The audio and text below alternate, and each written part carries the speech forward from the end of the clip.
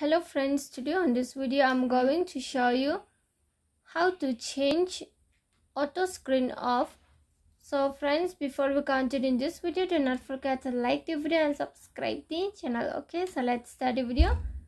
First of all, you need to move on setting. Then from here you can click on display and brightness. Okay, after that you have to scroll down to